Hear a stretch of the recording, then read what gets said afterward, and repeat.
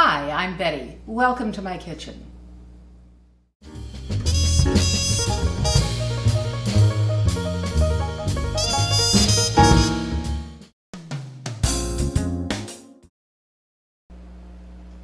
We were out to dinner recently, and for dessert, Rick ordered a Dulce de Leche cheesecake. I had something different, but I had to try it, and it was so delicious, I decided I had to make one at home. Well, I started researching recipes, and among the dozen or so that I saw, there wasn't one single one that contained everything I wanted. So I put my own together, and that's what I'm going to share with you today. This cheesecake is cooked in a water bath, so the first thing we have to do is take our cheesecake pan and cover the bottom with foil. So turn it upside down like so, and mold the foil around it. Flip it back over, and I'm just going to crimp the foil in.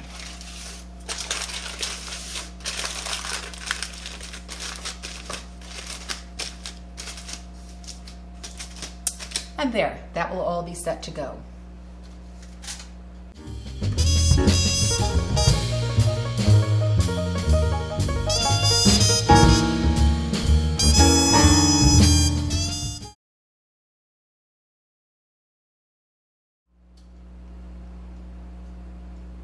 The crust that I've chosen to make for this cheesecake has a shortbread cookie base. I've used Lorna Doones, and the package contains about 10 ounces.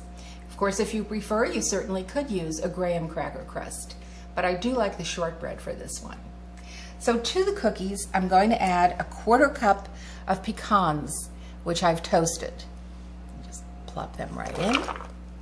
I'm also going to add 2 tablespoons of brown sugar, and I've got a 1/4 teaspoon of salt mixed in there also. So they just go right in to the processor. And turn this on and just process it until you've got very fine crumbs.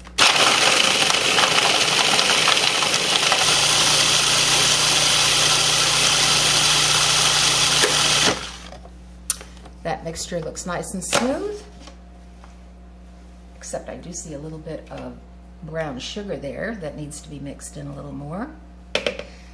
So we'll add our 2 tablespoons of melted butter. Make sure I get all of that in there.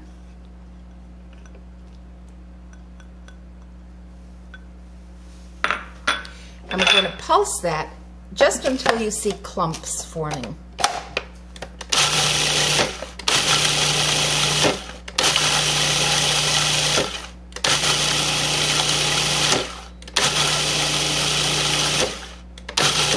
There. That looks just the way I want it.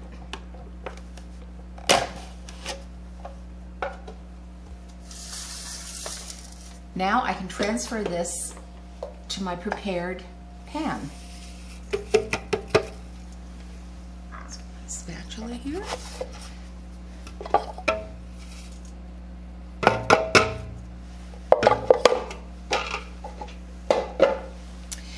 Now what you want to do is just gently smooth this out with your hands to get it nice and even.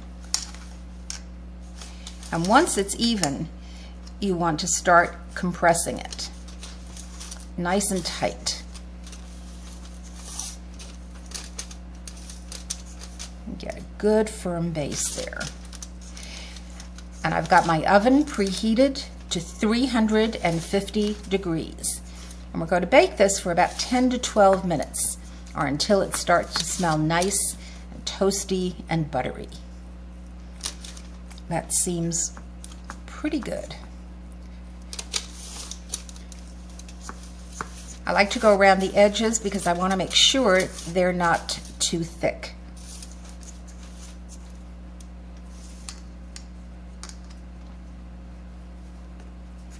Okay, now that is ready to go into my preheated oven.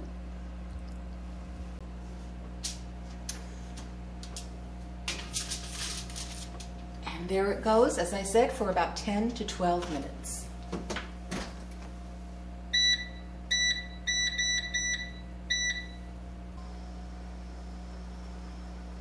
My crust has baked and now it's cooling on a rack. And while that's cooling, I've got the ingredients ready for the cake itself. And here they are. I have 3 8-ounce packages of cream cheese. I have a cup of sour cream, 3/4 cup of Dulce de Leche from a, I think it's a 13 1/4 ounce can. And if you can't find Dulce de Leche, at the end of the recipe, you'll find instructions on how to make it yourself from condensed milk. I have a pinch of salt, 2 tablespoons of flour, a tablespoon of vanilla, a 1/4 cup of granulated sugar, and 4 eggs, which are at room temperature. So here we go with the assembly. To the cream cheese, I'm going to add the sour cream,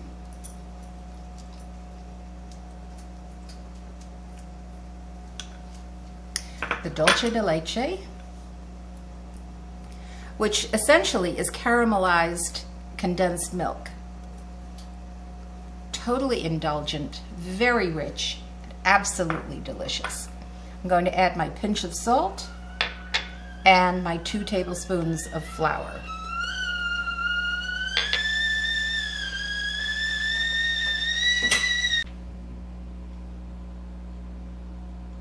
Of course, the whistle in the background you just heard was my kettle. I'm boiling water to use in the water bath that we'll be baking this cake in. So the ingredients are in my mixer. You can use a regular the paddle attachment, or if you can find one with this rubber attachment on the outside, it's really wonderful. You don't have to stop and scrape down the bowl every couple of minutes. If you're using a regular paddle attachment, you do have to do that. Stop and scrape both the bowl and the paddle. We're going to mix this for about 5 minutes until it's absolutely smooth and fluffy and you can't see any lumps of cream cheese. Very important. So here we go.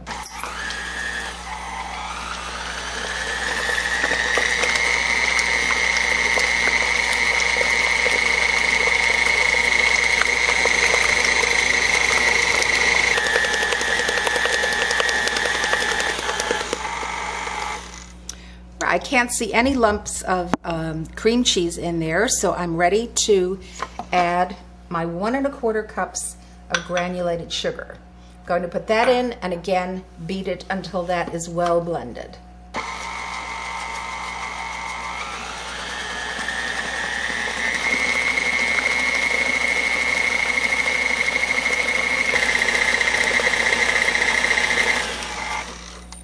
My sugar has mixed in well, and now I'm going to add a tablespoon of good vanilla. You wouldn't want to put an imitation vanilla when you're using all these really good ingredients.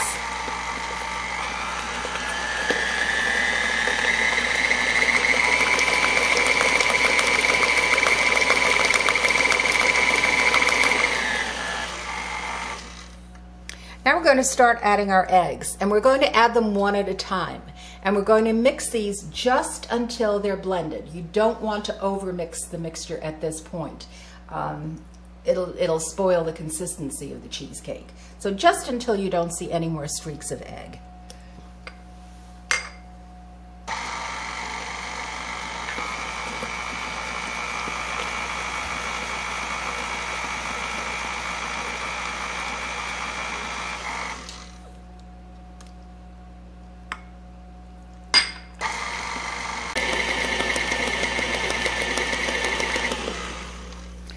I'm just going to add the last egg and let that blend in.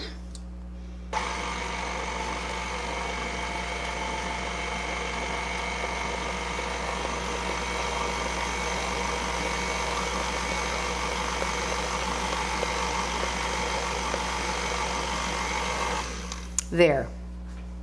That looks good. Now we're ready to transfer this mixture to our pan, which has the crust in it. And I will go and get that.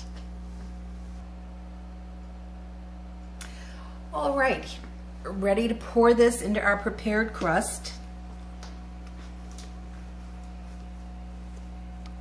And doesn't that look delicious? That beautiful pale caramel color.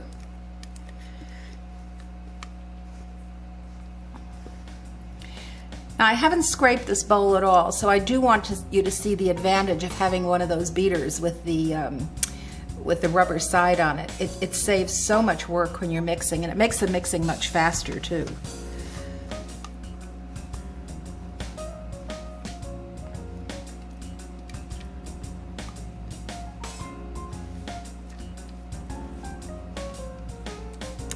Now, once I've got this all in here, I'm just going to smooth the top out with an offset spatula.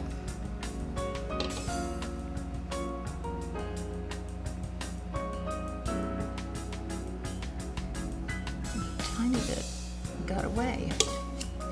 There we go.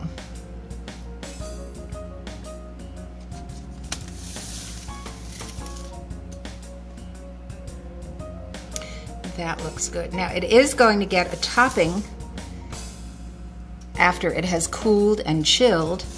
We're going to use the Dulce de Leche that was left over. And we'll complete that once, as I said, the cake has cooled and chilled thoroughly. Now I'm going to transfer this to a roasting pan and add water, and we're going to bake it in a water bath. The purpose of baking it in a water bath is it's a nice gentle heat. And if you do it that way, you'll never get one of those nasty cracks across the top of your cheesecake.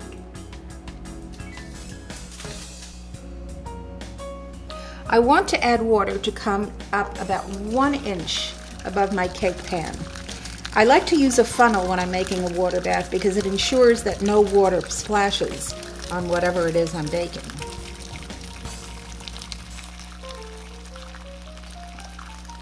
Just let that fill up a little bit.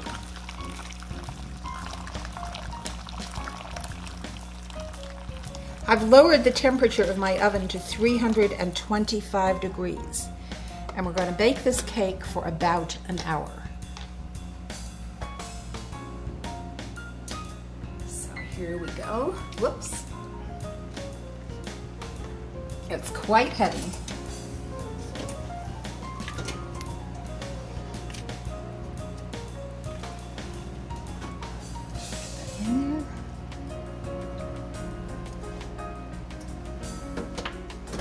And we'll set the timer for an hour.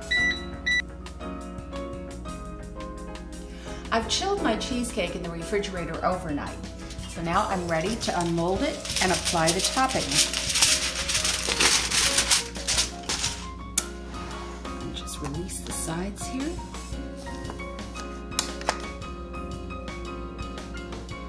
And there we are. I can see a little moisture on top. So I'm just going to take a little piece of paper towel and very gently blot that. That quite often happens, but it's easily taken care of.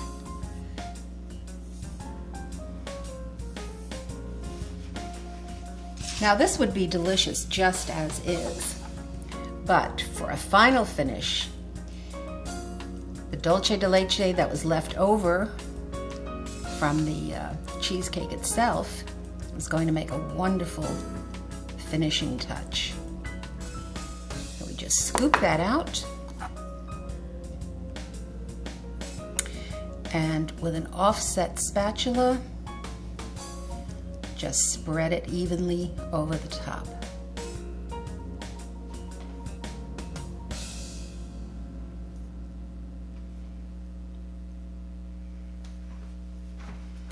Now, they often say that food is the way to a man's heart.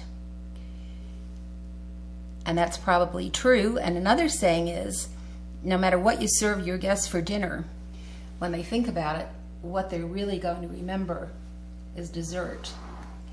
And I can pretty much guarantee if you serve your favorite man or your favorite guest this cheesecake, it'll be one they'll remember for quite some time.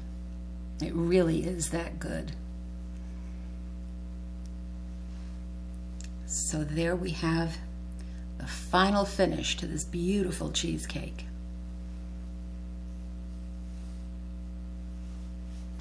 There, it doesn't really need to be fussed with too much. And there you have it, Dulce de Leche cheesecake. I know this is one you're going to love.